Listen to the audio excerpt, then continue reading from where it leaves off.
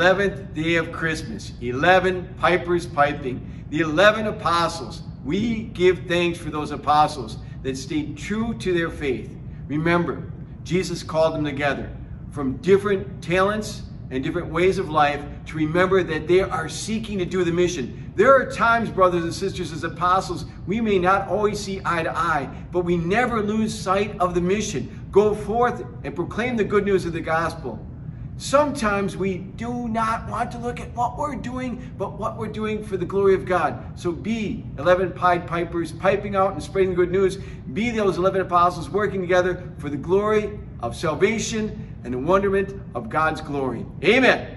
Today is also the feast day of St. John Neumann, who, believe it or not, in the 1800s was so passionate about becoming a priest that even though they refused to ordain him because there were too many priests, he moved to America, learned English, and we ordained him a priest here in America. He eventually became a bishop, and he actually founded the diocesan school system.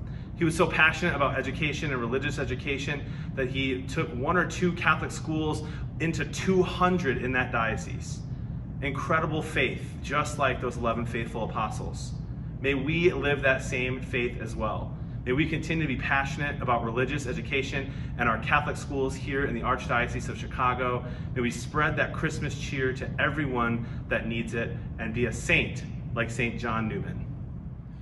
We wish you a Merry Christmas. We wish you a Merry Christmas. We wish you a Merry Christmas and a Happy New Year. Good tidings to you wherever you are. Good tidings for Christmas and a Happy New Year. We wish you a Merry Christmas. We wish you a Merry Christmas. We wish you a Merry Christmas and a Happy New Year. Good tidings to you wherever you are. Good tidings for Christmas and a Happy New Year. Merry Christmas from St. James.